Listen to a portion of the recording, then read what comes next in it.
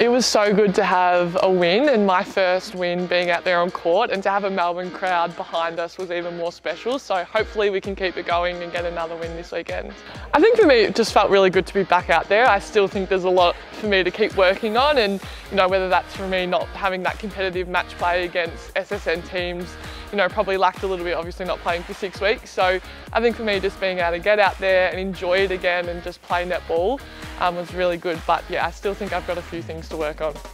So obviously we were able to knock off Lightning, who are on top of the ladder, and now Swifts have taken that top spot. So what a better way to go out and beat the top team. So I think for us it's really focusing on those little things, executing those basic skills, and we talk about that a lot, and it's just the throwing and catching, really basic things. Then obviously defence, it's having a crack at the ball and being in a good position to contest and have a crack. So I think those are little things that we need to do this weekend.